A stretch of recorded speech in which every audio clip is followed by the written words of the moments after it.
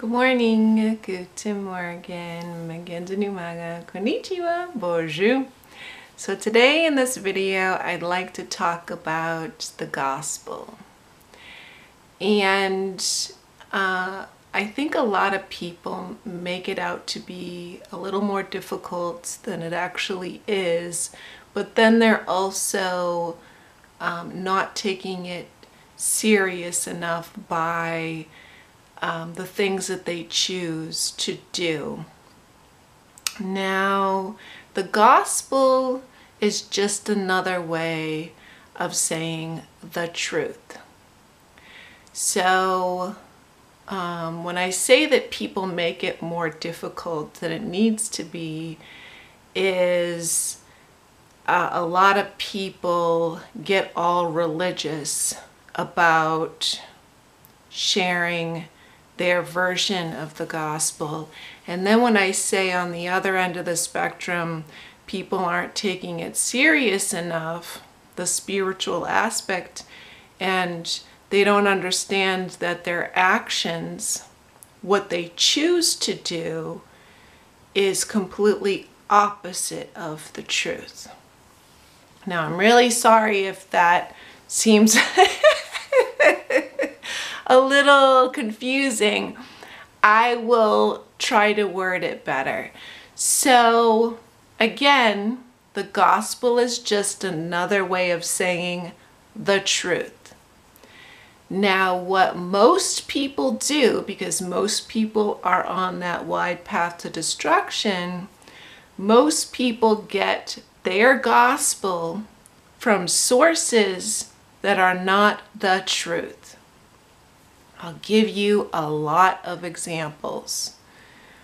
My mother, who says she loves Jesus, gets her gospel truth a lot of the times from the Tell Lie Vision. Okay? She will say phrases a lot such as, I saw it on TV. So she takes it as the gospel truth.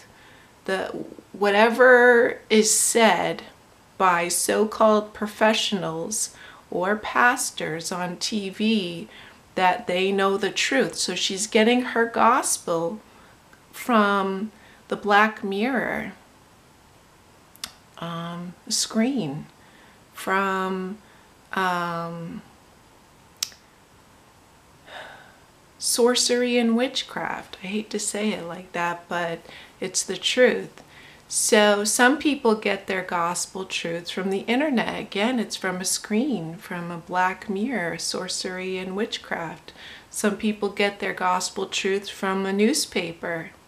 They value what different reports say, and they take it as the truth, even though more likely than not, there's no truth in it at all. Some people get their gospel truth from Bible studies with other Christians and go into different churches. And again, wide is the path to destruction. The Lord isn't a liar. When he said that narrow is the gate, he means few. He really meant few that find the truth, because few people get their truth from his Holy Spirit only.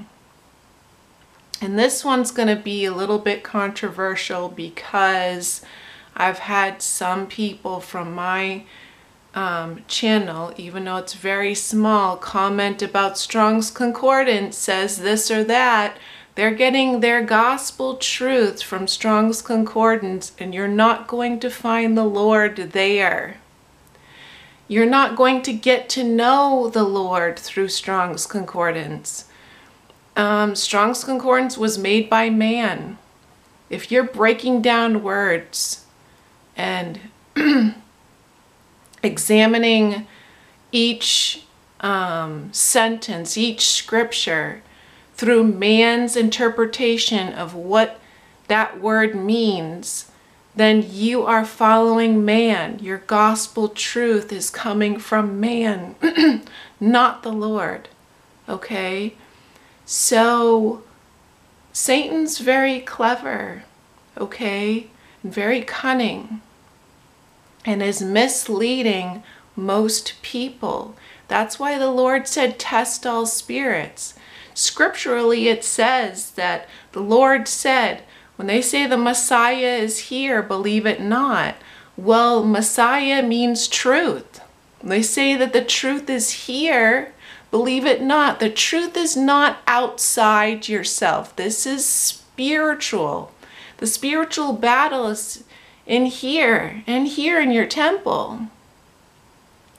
So where are you going to get the truth? The Holy Spirit's not outside yourself. The Holy Spirit is within when you've accepted Christ and you've become born again in Christ.